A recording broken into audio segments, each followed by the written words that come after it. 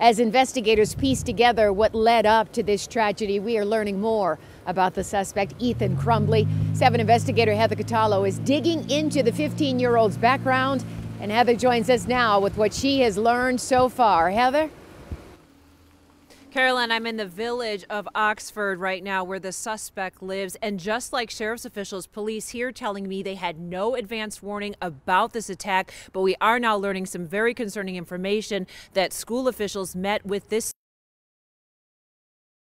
Ethan Crombley faced a judge Wednesday, just a day after he's accused of gunning down his classmates at Oxford High School. As detectives searched for clues about what led up to the shootings, the Oakland County Sheriff confirming what the 7 investigators have been learning from several sources, that Oxford High School officials met with the teen and his parents about concerning behavior just hours before the shooting. We had no information from the schools, but we have since learned that the schools did have contact with the student the day before and the day of the shooting for behavior in the classroom that they felt was concerning.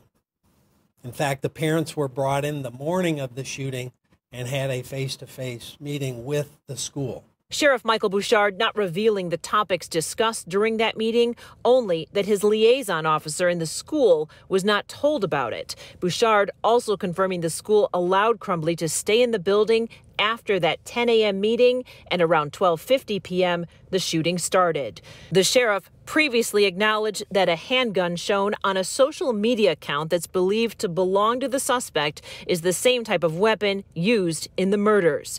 But law enforcement are also telling us the 15-year-old has no prior school discipline issues and no prior criminal record. We had no prior contacts, and we had no prior information that this incident would occur. We haven't had any issues with that family or any weapons in the past.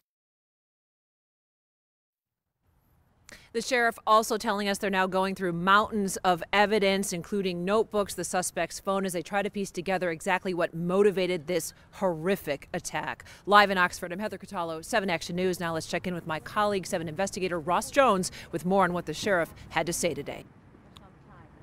Heather, good evening. Sheriff Bouchard spent much of his press conference today trying to dispel many rumors that have been circulated on social media, separating fact from fiction one day after this horrific mass shooting. Now, Sheriff Bouchard said that there was no record that the suspect had been bullied at Oxford High School or had reported any bullying behavior. There was also no history of any discipline by the school. The sheriff said there was no evidence that the 15-year-old sophomore had sought treatment for any mental health conditions and was not in the process of doing so. And Bouchard said he has viewed the horrifying surveillance video inside of the school, saying it appears that victims were shot at randomly and were not specifically targeted. He did not release any of that video today, but described the evidence prosecutors will be using in court. He came out of the bathroom, began shooting, moved through hallways and back through hallways, and was apprehended in the hallway. Never went into a room. If you weren't hit by a bullet, doesn't mean you weren't terrorized that day and won't have nightmares about it the rest of your life. Whether you're a parent, a teacher, or a student in that class, you know, going through that building in the wee hours of this morning, looking at the disarray in the classrooms and the backpacks strewn across the floor, that had to have been an absolutely terrorizing moment in anyone's life. The shooter fired 30 rounds inside of the school and still had 18 bullets left when he was confronted by deputies. There is no consolation for victims' families tonight, but this could have been much worse. Carolyn?